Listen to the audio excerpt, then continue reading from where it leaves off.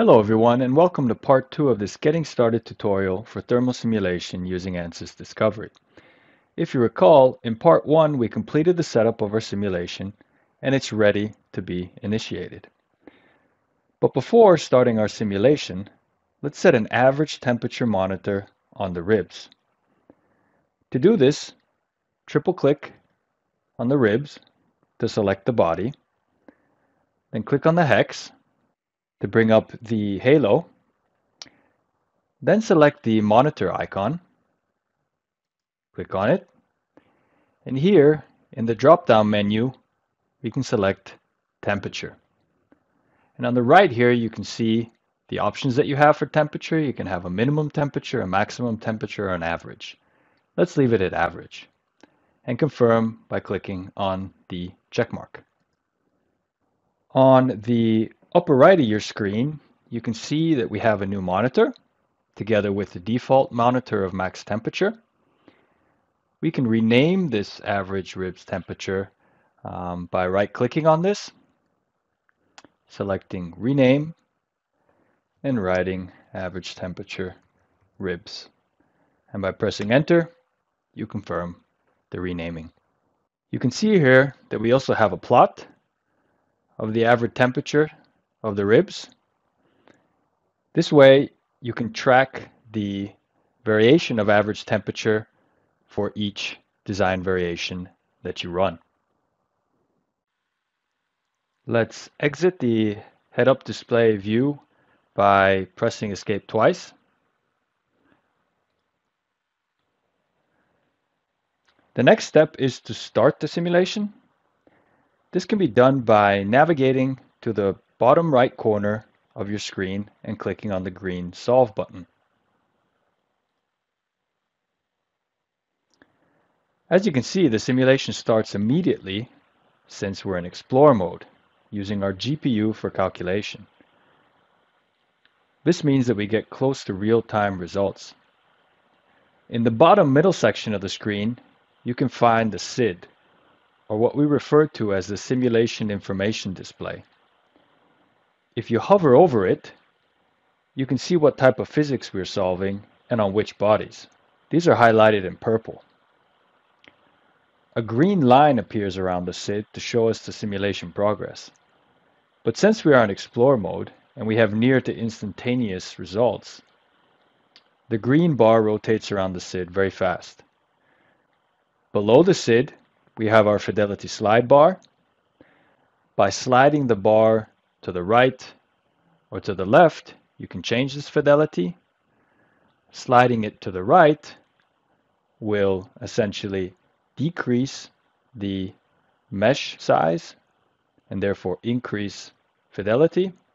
And if you slide it to the left, you're going to coarsen your mesh. To preview mesh size, go to the Simulations tab and press on Size Preview. Here you can zoom in and have a look at how big the automatic mesh is. Please note that the mesh size depends on your GPU memory, so it could be that your mesh size is different from mine. We can zoom back out to have a look at our results. Looking at the temperatures, we can see that our average rib temperature is roughly 55 degrees Celsius. Let's deactivate Size Preview and then activate the visibility of the case and the antennas.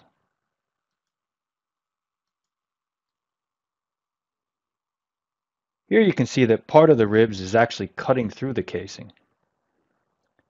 In the current design, they are too high, and we need to therefore lower them. So let's deactivate again the visibility of the case and the antennas. Then go to the side view by clicking on the Y-axis in the bottom left corner. Then we can box select the top surfaces of our ribs, navigate to Design, and click on Move. Click on this blue axis to define which direction we want to move these surfaces in. And then by clicking and sliding downwards with your mouse, we can reduce this size by roughly 10 millimeters.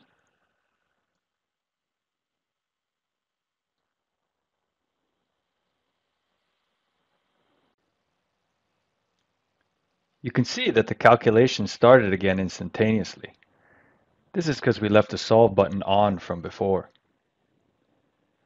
Now we have our new results and can enable again the casing and antenna visibility. We can then set the case surfaces to transparent by triple clicking on the case surface and navigating to the bottom left side of the screen and clicking on this icon. Then clicking again somewhere on the screen will show us that our casing is now transparent, so we can see inside the router a bit better. We can also go ahead and dismiss the head-up display by pressing Escape. I'd like for you to also note that the new average rib temperature is higher than before and roughly 63 degrees Celsius. This is marked on the same plot as before, so you can track the difference in temperature between the two different designs.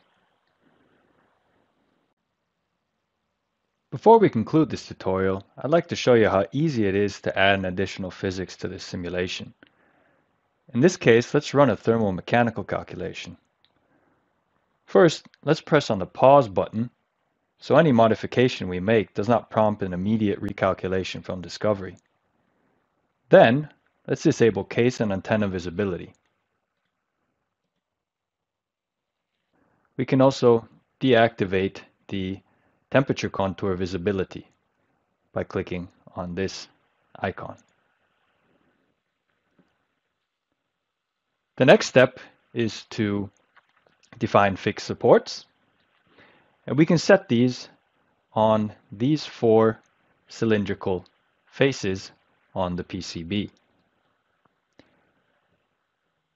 You can select these by holding down the control button and clicking with your mouse.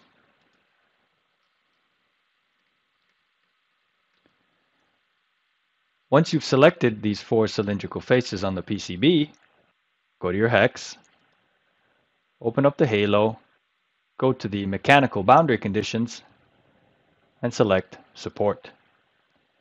This brings up the structural support head-up display, and we can leave this as fixed and confirm by pressing the check mark.